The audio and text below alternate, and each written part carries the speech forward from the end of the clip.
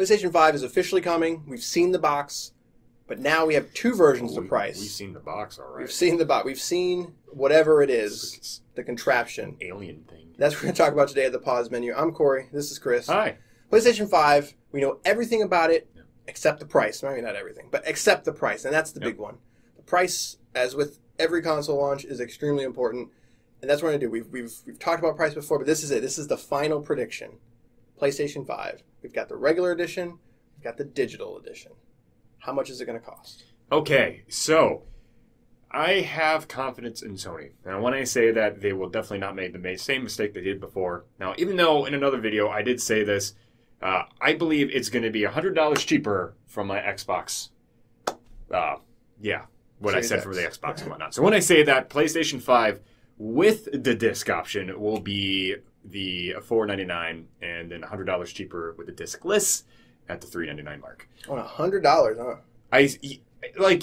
It's not going to be a $50 difference. Like, I can't think how much more cheaper it would become. I mean, they're both powerful consoles. They both do the same thing. The only difference is that just one has a disc and one does not. But who knows how much power it takes with a disc compared to discless? Like, is it that much of a change? No. I say that I think Sony's going to come in a little bit higher than the Series X. And the reason I say that is because that box is huge. That box is huge for the reason that it needs beefy cooling. They're doing a lot of interesting things with that device. But they've also been very clear about that what they're going to... Jim Ryan has been very, very... What's the word I'm looking for? He's been very particular with his words of saying it's going to be a great value for what it is. But he's very good at not saying it's going to be cheap. It's going to be like $700. So I'm going to go $549 for the disc version and $499 for the digital version. I don't think that they need to take $100 off of the digital version. If this was the PlayStation 4 and it came this way, I would 100% agree that you've got to give people a really big incentive to not... So the discless version removes so many things. Backwards compatibility is a heck of a lot harder. Yeah. As well, but they're also able to save more money because licensing a Blu-ray player costs money, and that's...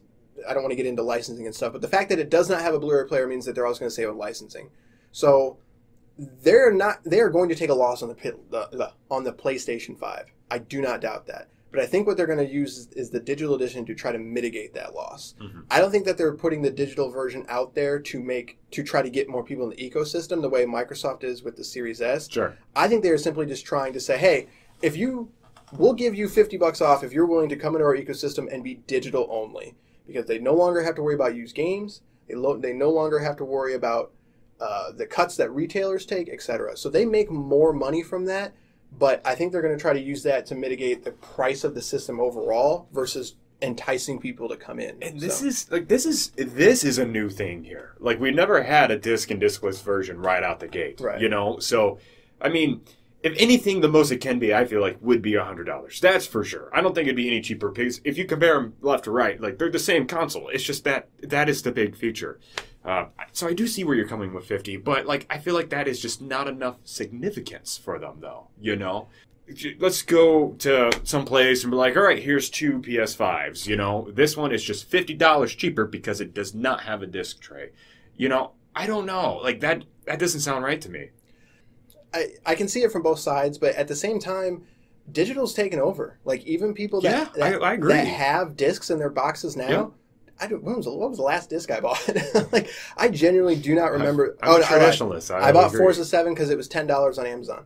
And my PS4 experience has just been digital. To be honest with you, it really has. And so I think, again, I'm gonna go back and say, like, if it was a PlayStation 4 time, I think that I think $100 you would have to entice people, but I don't think you have to anymore. I think $50 is enough to entice people to be like, yeah, I'll save $50 and pick up an extra game, and I don't use discs anyway. Like, and that's such a new age thing, though. It's just crazy to think. It's just like, okay, then why have a disc version? Well, other than, I guess, to watch movies, you got to put that into perspective because it's just a game. Well, no, because you just download the movies. Like, why have a disc version these days? Right, and that's kind of the interesting thing is I honestly think the digital edition is going to sell more. I can see that. I know a lot of people, and people put polls on Twitter and stuff and say that, oh no, people are buying the disc version easily. I'm like, I think the hardcore people will. I probably will simply because I'm one of the few people that still watch 4K movies. So on a disc. And I also want that ability just in case to have a disc drive because I don't buy everything day one. So sometimes there's sales and stuff like that I want to take advantage of. And not having that disc drive, to me, it's worth $50. Now, what I will say is, and this isn't quite the point of the video, but if it's $100 cheaper, I'm going digital. I agree. I think that's a big enough reason to... Seriously, if there's no big difference, I already have... I don't have a 4K player, but I have my Blu-ray, I already have that machine to do just that, there's no reason. Again, my PS4 experience has just been digital anyway. I just download the games there and just play them. And if there's no difference in power and mechs and, just how the machine works, I can definitely see that. The big thing, though, going back to the price... I just cannot see either consoles ending with a 50. $449? Yeah. Or $549? To me, I just see a round number. I wanted to say that, right? But it's just...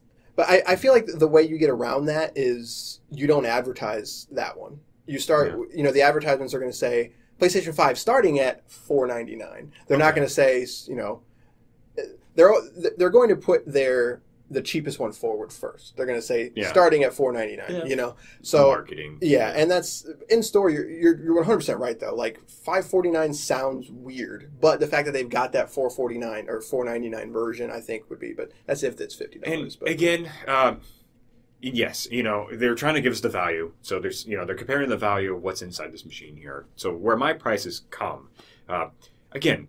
I personally feel and I think it's true, that it's not going to be stronger than the Xbox S series, right? Mm-hmm. For sure. Technology-wise and whatnot. So I feel You mean the X? The X, yeah. Yes. No, I'm going to confuse these two.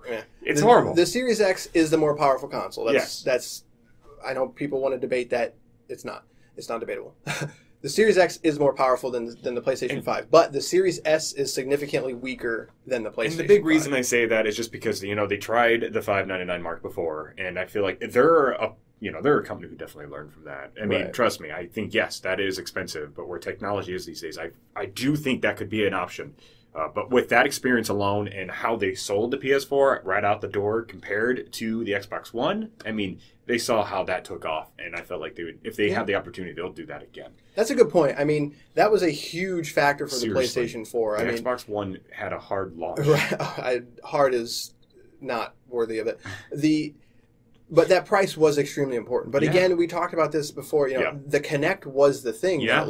If it didn't have the Kinect, those machines would have been very similar.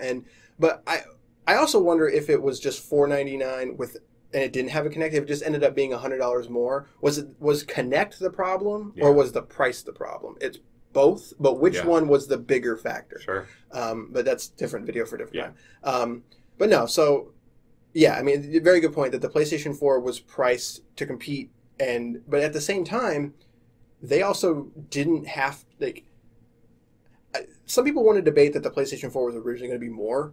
I don't buy that. I think they always had a $399 price in mind, and I think that they were ready to go to $349 if they had to, but they didn't have to with that. So, but it's a different time now. They're coming off the PlayStation 4, which is one of the most successful consoles ever, whereas with they were coming off the PlayStation 3 before with the PlayStation 4, so they sort of had to do everything right. Whereas now they've got a little bit more wiggle room where their fans are going to say, look, if it's $499, if it's $599, I know what I'm getting now.